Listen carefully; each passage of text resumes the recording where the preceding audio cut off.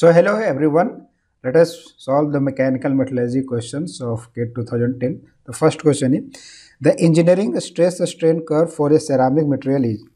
So it is asking for a ceramic material. So we know that this ceramic material is a brittle material. So every brittle material has very less plasticity or no plasticity. So when we do not have any plasticity, that means it will break at this point without showing any plasticity, right? So it will just behave like an elastic material. So it will be just a linear curve, not this parabolic, not this exponential, not this logarithmic.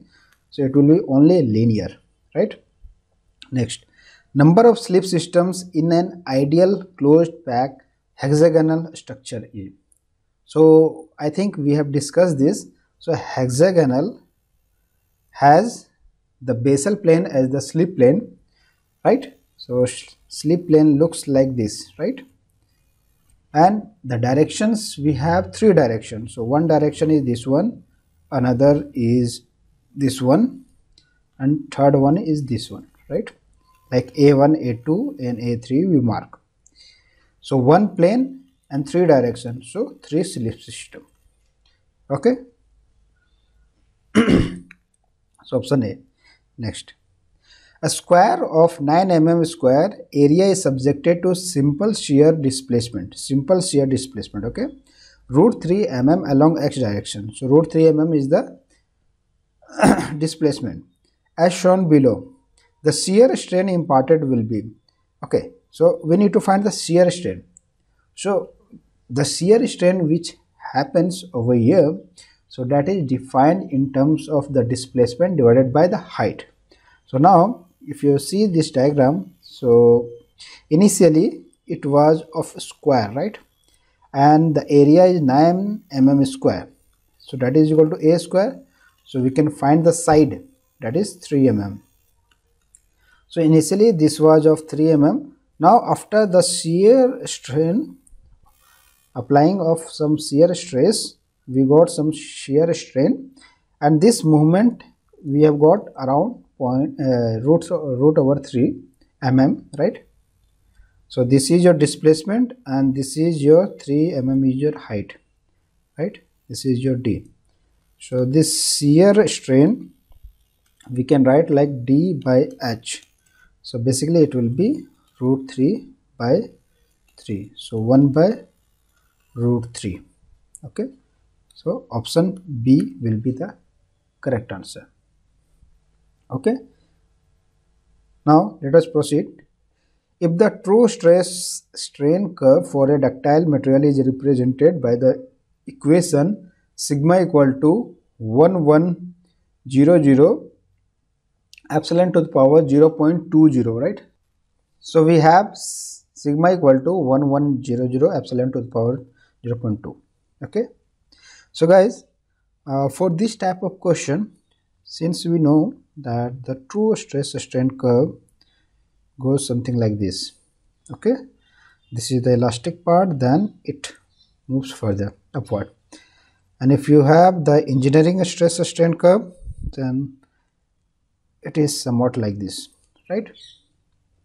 Now in this true stress strain curve, the ultimate tensile strength we cannot predict, okay, but it follows a equation something like this, that is given as sigma equal to 1100 epsilon to the power 0.20, right?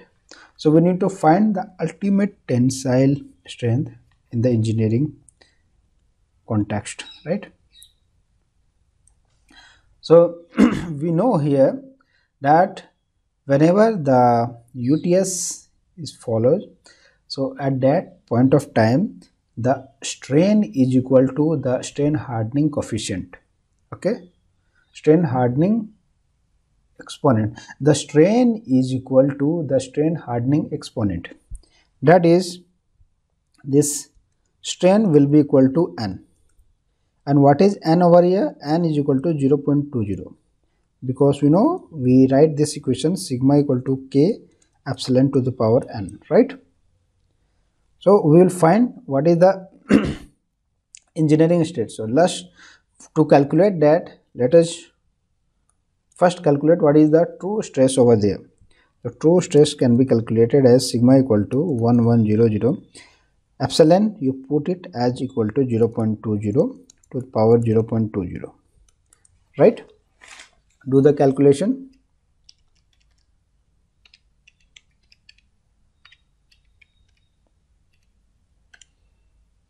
So it will be 797.25. Right? And we know the formula, that is the true stress is equal to engineering stress, that is sigma naught, and 1 plus E. Okay, 1 plus E is the engineering strain. And we also know the relation between engineering strain and the true strain, right? So what is the formula? So from there we will find this E value, right? So we can find like true strain is equal to ln 1 plus E, right? Guys, we need here 1 plus E, so we can just find here 1 plus E, that is equal to e to the power epsilon. So e to the power epsilon is how much? 0.20, right? So in the next case, we'll put this value over here, and I'm doing the calculation over here. So sigma is equal to sigma naught 1 plus E equal to e to the power 0.20. So sigma naught equal to sigma how much we have got? 797.25 divided by e to the power 0.20. So let us find this, divided by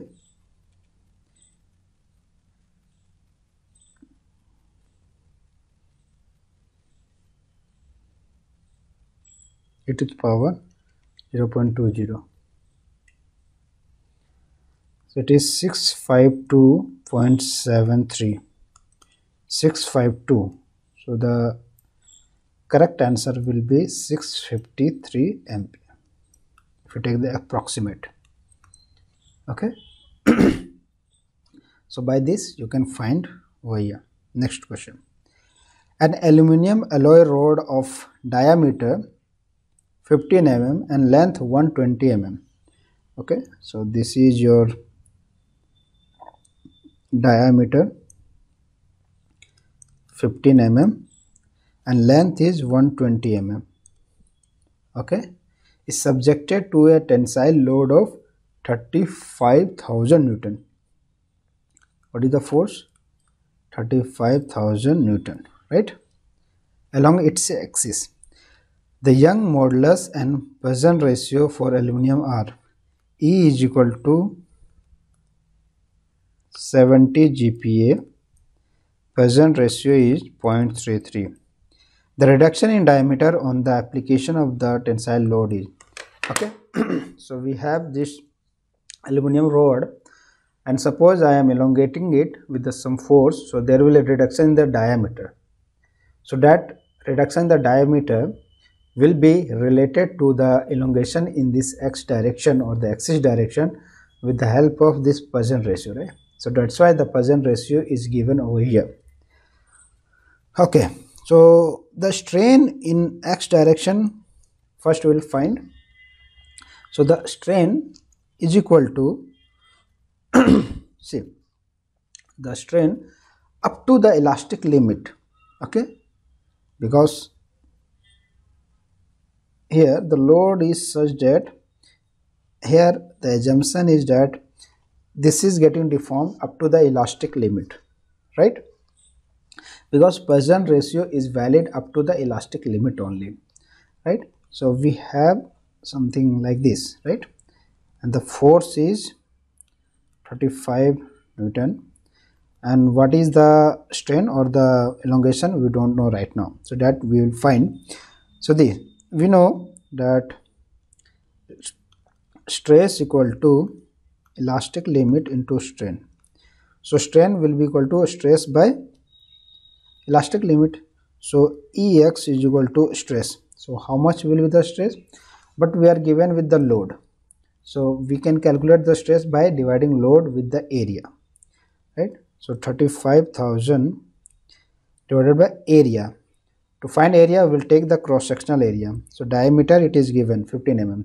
So what will be the area? Pi d square by 4. So just put it 3.14 into d square, so 15 square by 4, and it is in mm, right? So mm, if you convert it into meter, right, and since this is area, so mm square will be converted into meter square. So 1 mm is equal to 10 power minus 3. So here it will be 10 power minus 6, right, divided by the elastic one. So elastic constant, it is, that is also called as Young modulus, it is 70 GPa. So 70 GPa means 10 to power 9 Pascal, right? So let me just do the calculation.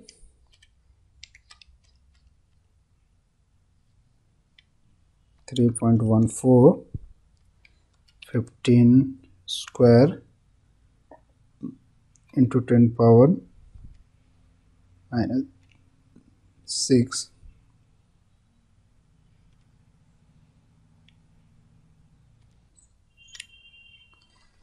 So this is 2.830 into 10 power minus 3. Okay, so this is the strain in x direction. So what will be the strain in the y direction, that is the transverse direction, because that will give the reduction in the diameter, right? So that is related at mu is equal to strain in transverse direction, that is epsilon t divided by epsilon x. This epsilon t is equal to mu times of epsilon x. So mu is equal to 0.33 into 2.830 into 10 power minus 3. So we will multiply this with 0.33. So it is 9.341 into 10 power minus 4. So this is the strain. And we know the strain is equal to the change in the diameter divided by the original diameter, right? And this strain will be negative because there will be reduction of that. Okay, so the change in diameter, that is delta d, equal to d into this strain. So d is how much? 15 mm into 9.341 into 10 power minus 4. So just if you multiply here by 15, so I have got 0.014, and this will be in mm, right, because d here I have taken in mm. So 0.014 mm, right? So it matches with option B, right? So it matches with option B. Okay, fine.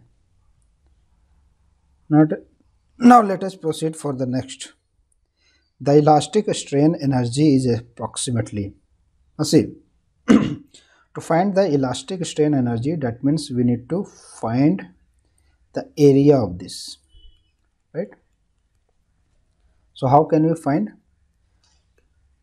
So I am doing the calculation over here only.